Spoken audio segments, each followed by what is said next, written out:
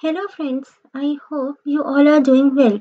In today's video, I am going to show you how you can create an interactive dashboard without using macros. So, let's first walk through the information from which we have to create the dashboard. I got the assignment to evaluate the technical and commercial bids for some bidders. For technical evaluation, I had basically 10 parameters against which I have assigned the marks based on the technical performance of bidders, and the technical analysis had the total weightage of 70, so I have multiplied the total sum of parameters with 0.7. In a similar way, financial had the total weightage of 30, so I had multiplied the financial with 0.3, and then I calculate the accumulative sum containing both technical and financial marks. The next step is to represent this information in the form of dashboard. So let's start creating our dashboard. First, we have to make drop-down list. Now, let's say Binary Place is the company which is not actually the bidder, but the one against which we have to do the benchmarking for the remaining bidders. So, I will consider this information in a separate manner, and for the other bidders I will do the separate analysis. So let's select this list of bidders, press Ctrl C, move to the other sheet, paste this information by pressing Ctrl V. Let's go to formulas. In formulas, go to define name, again press on define name, and then give this range a name. So I am going to type here bidders and press OK. Let's rename this sheet as extra because we do not need it anywhere again in our data. So I am going to give it a name extra. And let's hide it from the main menu. Right click on it and in the dialog box click hide. Now open another sheet and let's rename it as dashboard. Now go to insert, take shapes, and from here I am going to pick the rectangle shape. Now it is up to you then how many width of the dashboard you seem appropriate for your information. Okay, so let's begin with designing and then we will see that how much space in terms of height and width we need to accommodate our information. So let's start drawing our shape from row 1 and let's extend up to row 5, and I am also taking some space from here and then leave the cursor.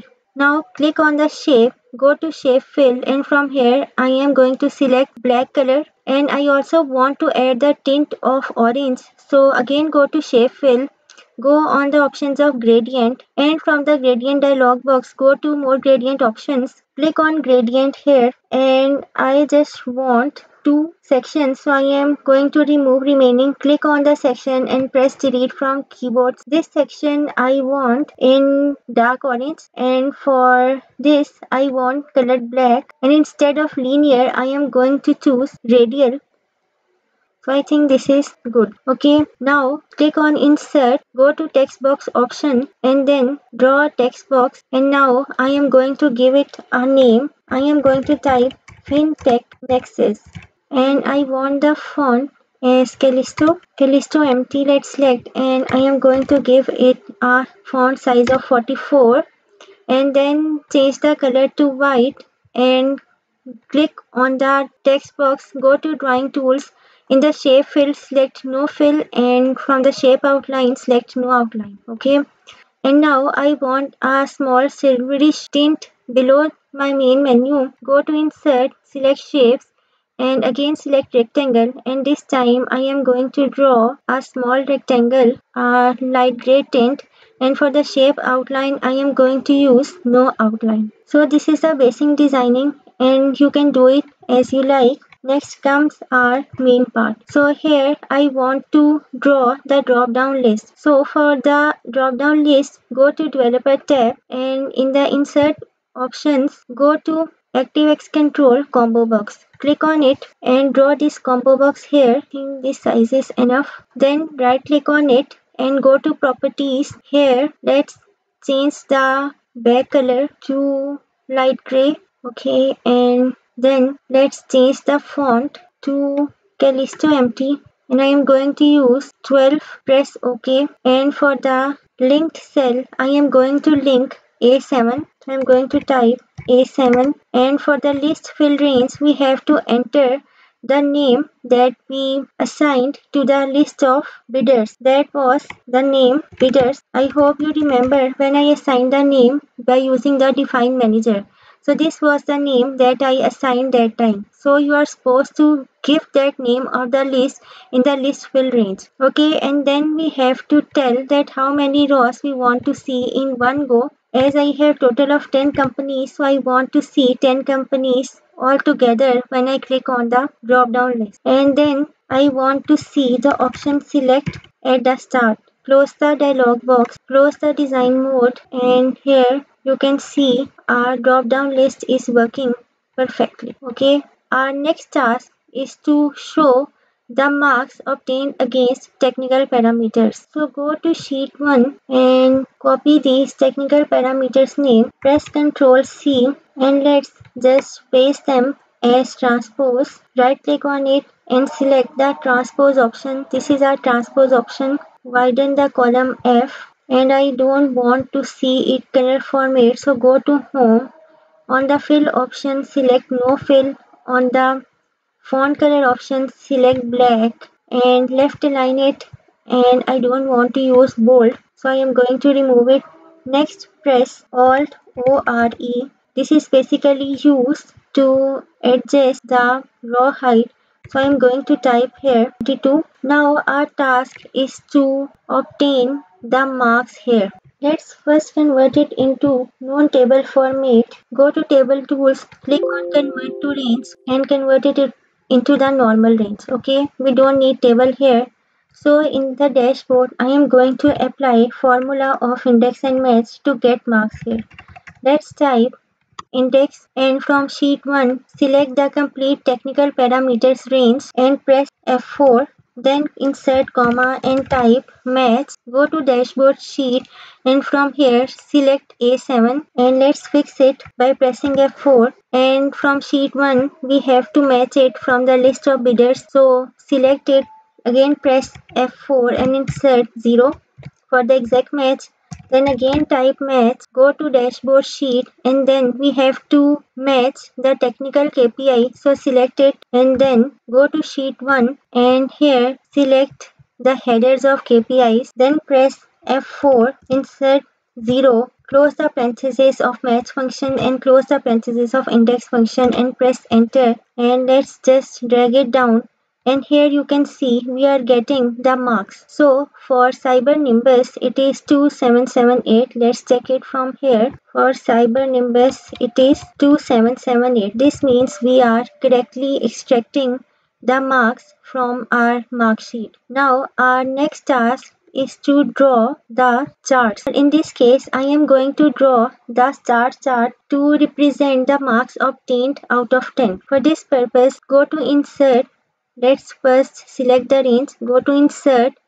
In the insert option, go to charts, and we have to select this 2D bar chart. Okay. Then click on the chart, right click on it, choose select data option, and here in the add, give the series name as max range, and every technical parameter has 10 marks as max, so I am going to type 10 here.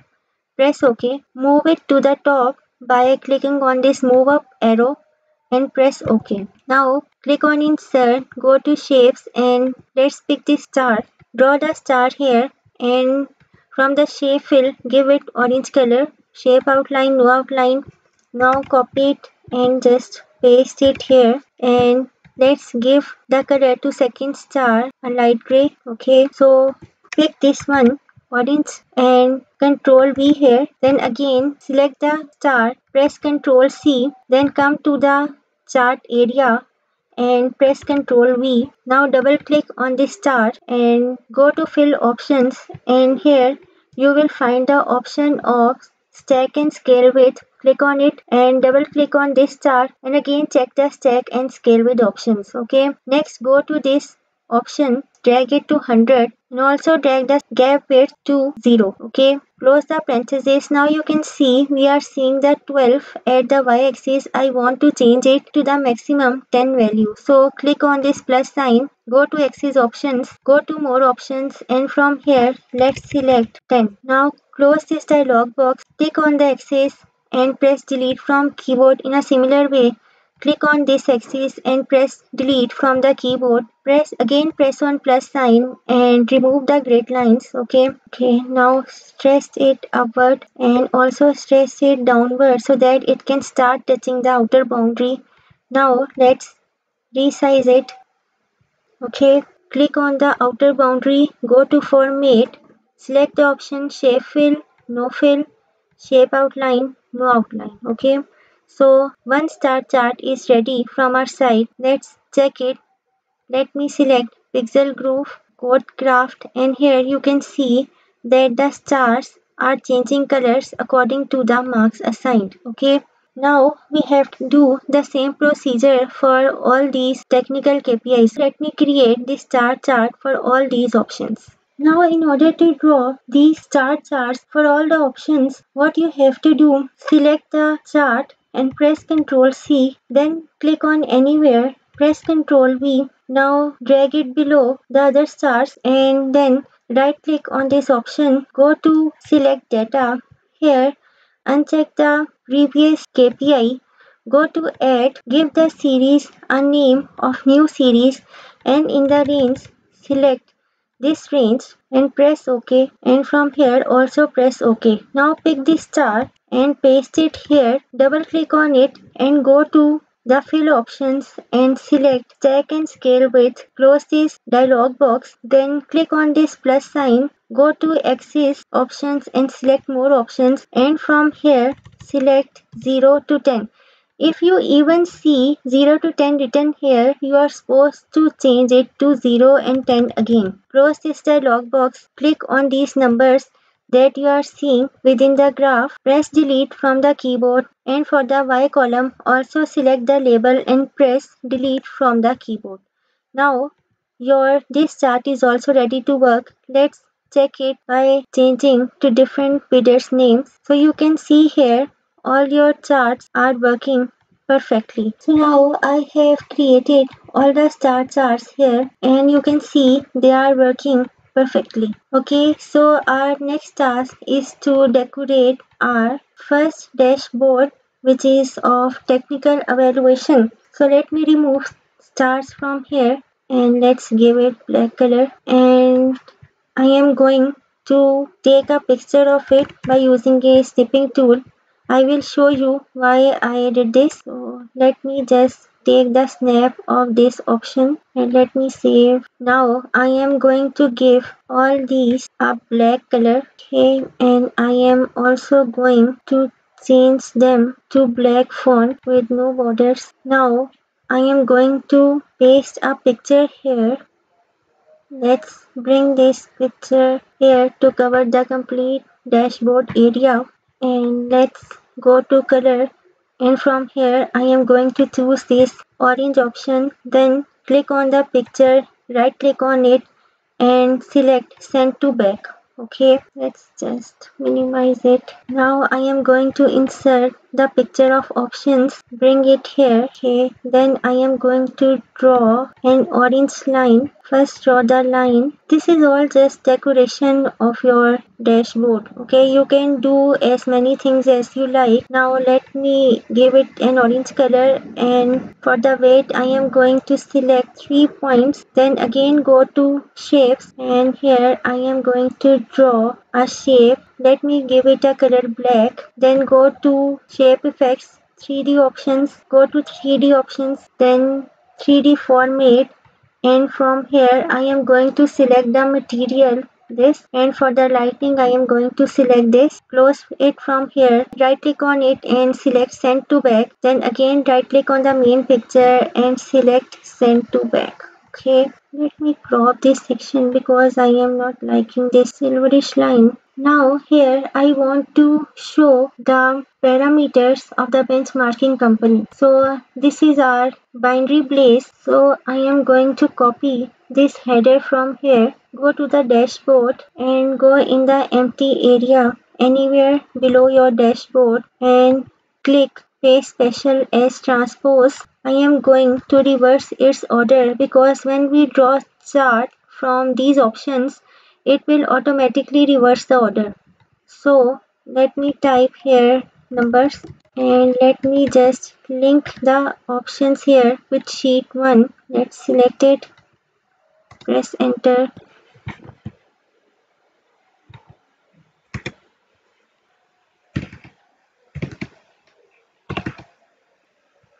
So now we have to sort these KPIs on the basis of these numbers. So select this number range, go to data and go to sort. Let's sort it. To expand the selection and select sort. Okay, now we don't need these numbers. Get the accumulative marks here from these. Okay, and you can see that these numbers are coming from sheet 1. Now let's quickly draw the chart. Select the range, go to Insert tab, select this 2D bar chart, and here we are seeing technical KPIs on the y-axis and their corresponding marks on the x-axis. So let's remove the title because we don't need it, and let's just go to Format, Shape Fill, No Fill, Shape Outline, No Outline.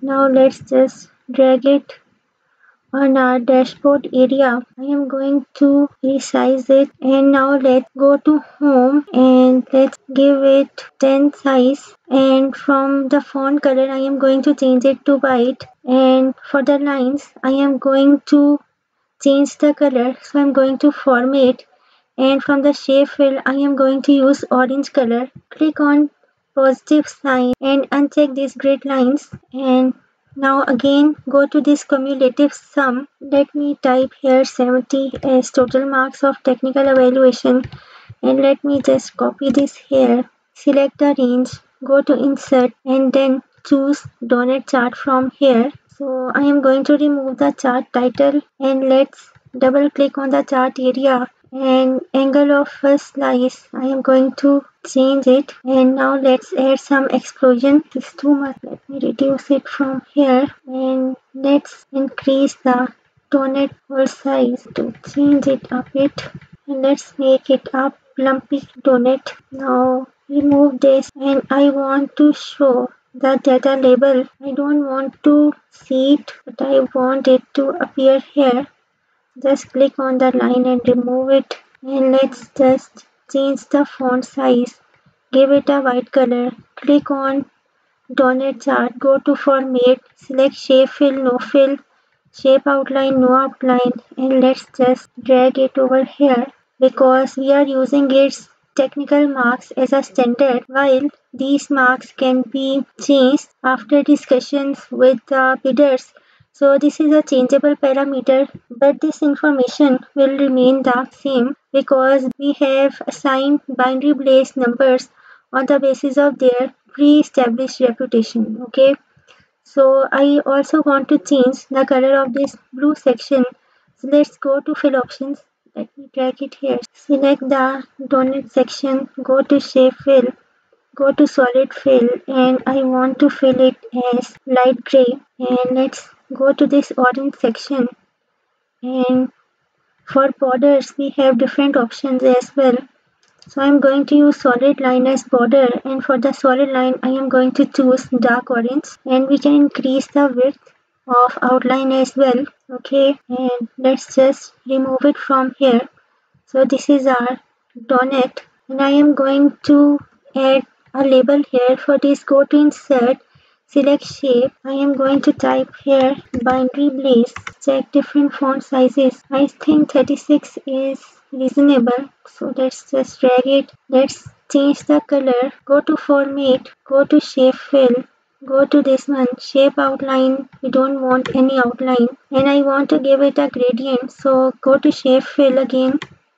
Go to gradient options, and here I am going to choose this, and the donut I am going to show here. Bring it forward, right click on it and select bring to front. Okay, now here you can see that although I reverse the order, here you can see the top KPI was dedicated sessions, but when I drew the chart, you see dedicated sessions is at the bottom. So now I hope you understand why I sorted the KPIs in the descending order. Now we have to make the buttons over here. So I'm going to use insert shapes. You can use this rectangular shape with round edges. Click on it and let's quickly make some buttons over here. I am going to give it a name, technical, format it quickly, go to home, 20, select this and let's just give it a color, light orange and go to format, shape outline, no outline and let's give it a gradient touch. Okay, so this is our technical button. Then we want financial evaluation button. Just copy it by pressing Ctrl C and paste it financial and just give it any other color. I am going to give it this color and let's check if we have good gradient for this. This is our financial button. Then press Ctrl C and Ctrl V and then at the later stage we will have the ranking option. Let's type here ranking. So this is basically the structure of our main dashboard. Now I want to draw another donut here which will show the accumulative sum obtained from these KPIs.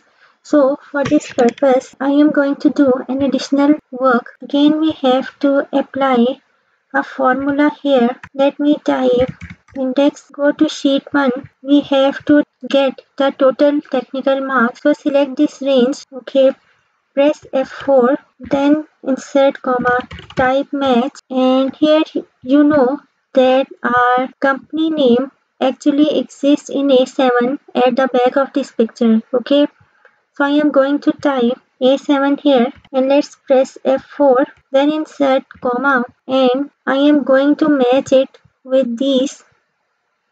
Press F4, insert comma, place 0, close the parenthesis of match function and close the parenthesis of index function. Okay, so we are getting here this. Okay, so if I choose here the name of the company, let's suppose I change it to Pixel Groove, then you can see we are getting here 35.7. So let's see what is Pixel Groove is giving here. The first is Pixel Groove and its total is 35.7. Okay, so the total marks are out of 17. So I am going to use this range. Select it, go to insert, go to donut chart options and again I am going to remove chart title here. Remove this, select the chart area, format, shape fill, no fill and shape outline, no outline. Okay, now let's just double click the chart area, press Ctrl 1, go to this fill option and let's just change the color to gray and for the orange I again want the border line that is solid line and let me increase its size. I also want to see the labels. So I am going to select the labels option, drag it at the middle. Now let's increase the size, give it white color, click on this tiny line and select delete from keyboard. And now let's just move it over here, change the company name. The stars also gets changed and the cumulative marks also appears here. So this is how the technical section of your dashboard will work. So I hope you learned many things today. And for the financial and ranking part, I will upload the part 2 of this video because they also need some formulas and covering them in this video will make this video lengthy and boring. So if you like the today's video, then don't forget to hit like. If you are new to my channel, then don't forget to subscribe to it. And stay tuned for the second part of this video because I will cover many more interesting formulas in that video that will help you to create outstanding dashboards for your requirements. Okay, so this is all for today. Thank you for your time. Stay blessed. Have a good day.